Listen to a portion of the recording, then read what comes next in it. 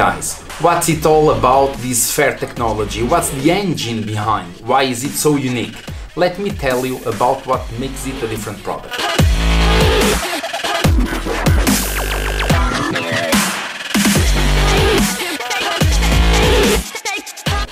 While your normal outsole is a main body, a volume, we had the idea to create small outsoles in the main outsole.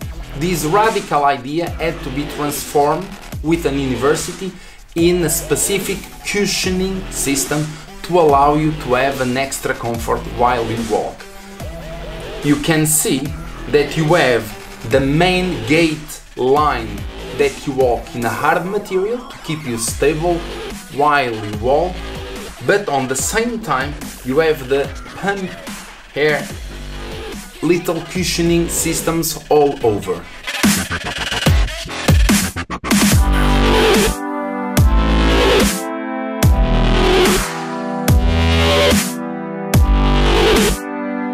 This is very different from the typical outsoles and will achieve the specific grip and the cushioning we wanted to have.